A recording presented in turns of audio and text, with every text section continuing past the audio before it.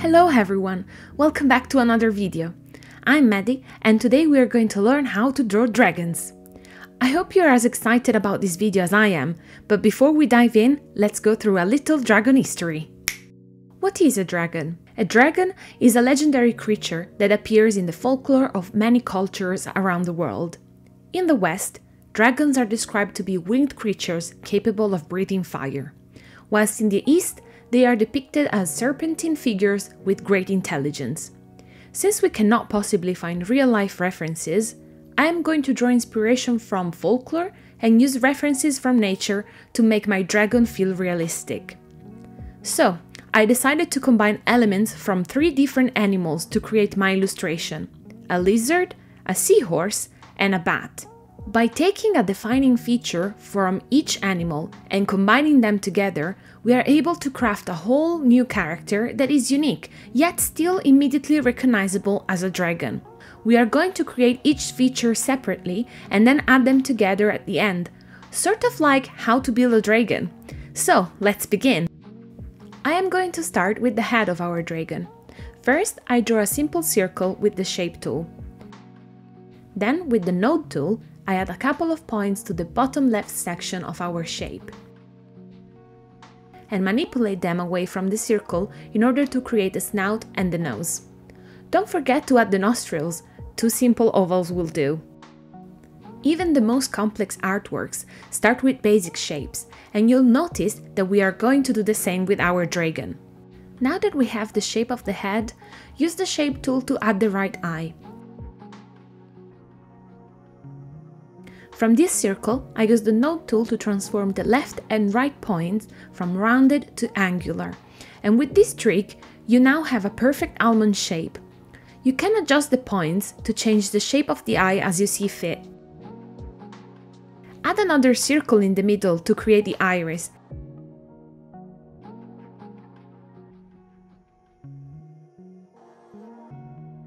And use a single straight vertical line for the pupil.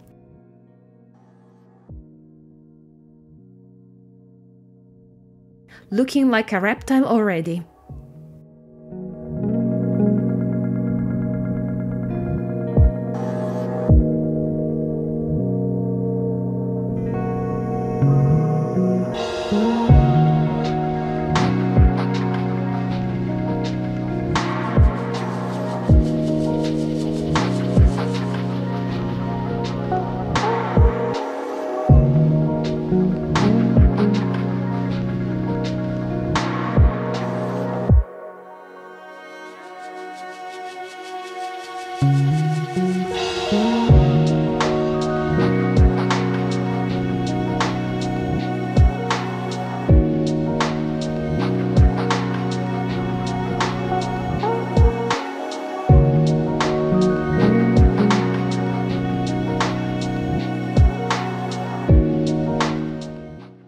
It's time to use the pen tool to add the other details to the head, like the ears and the crest.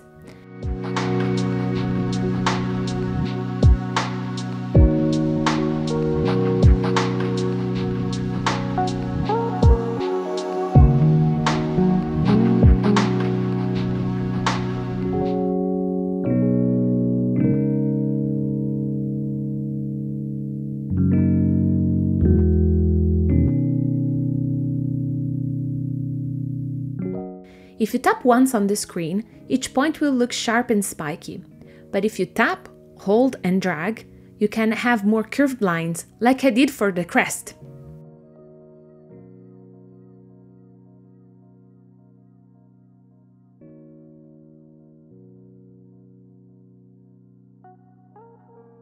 In the end, I'm using the pen tool to draw the forked tongue as well, and with that the head of our dragon is done.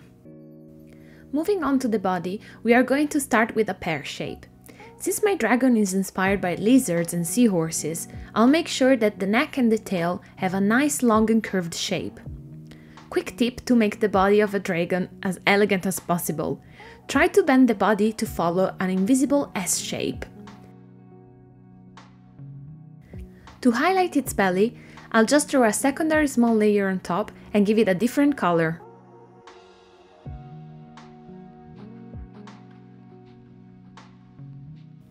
To create the arms, we have to draw two elongated ovals joined at the elbow in an L pose. Unite the two shapes and then I add some claws to the paw with the pen tool.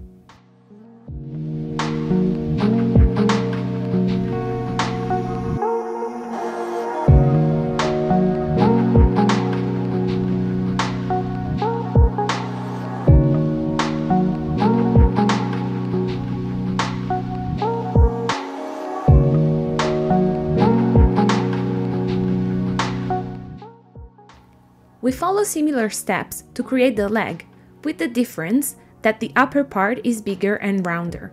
Our dragon needs strong legs, ready to jump and take off.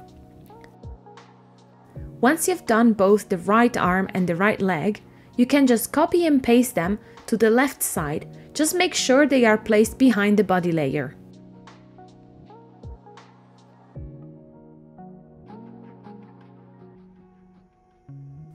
If you were able to follow the tutorial so far, you are in for a treat. Wings are definitely the most difficult thing to draw, but I will tell you my secret to create nice spread wings with no effort. First, draw a curved line going inward. Then another one going the opposite direction. Add two more lines going downwards, and then unify all three sections of the wing. Easy peasy lemon squeezy.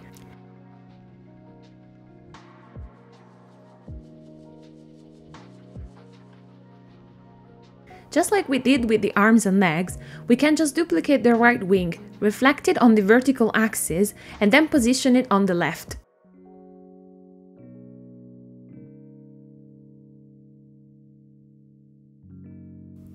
Since dragons are fantasy creatures, there is no right or wrong way to draw them, and the same goes with colors.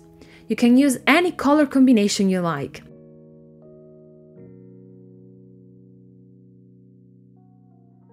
In my case, I will make the dragon white and give it rainbow wings as a tribute to the vectornator logo. You can add more details to the wings by adding more sections and using different colors.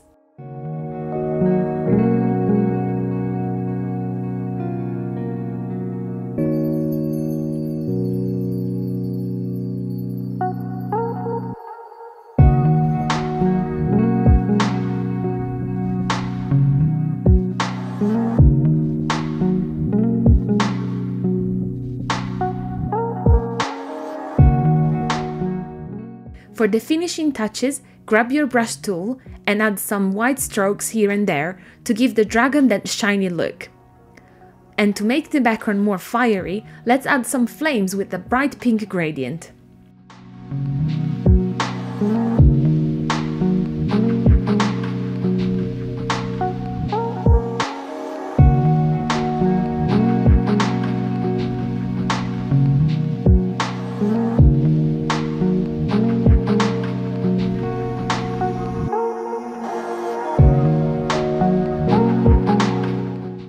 Well done everyone, you have drawn your very first vector dragon. You can now play around with proportions and colors to create your own version of it.